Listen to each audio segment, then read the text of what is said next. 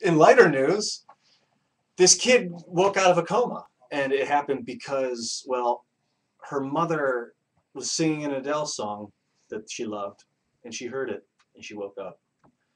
Don't be told by modern medicine that you have to be stuck, that you're forced to be a certain way because everyone else was. You can heal yourself. If you're in a coma, you can wake up. And I think that's a real testament to the power of music and the power of sound. I mean, really, if you ever study kymatics, it's I guess you could call it a science or an art, but more of a science than anything, that sound causes shape patterns.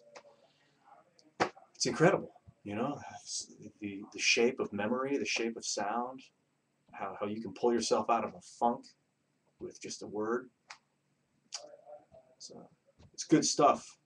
It's good stuff. I hope them the best, and I hope Adele reads that story. And I almost started crying when I read it personally.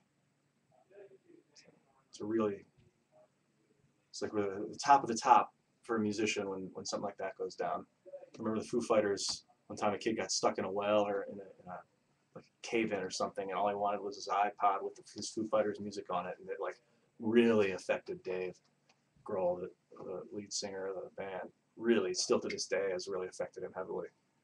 It's the power of music, man.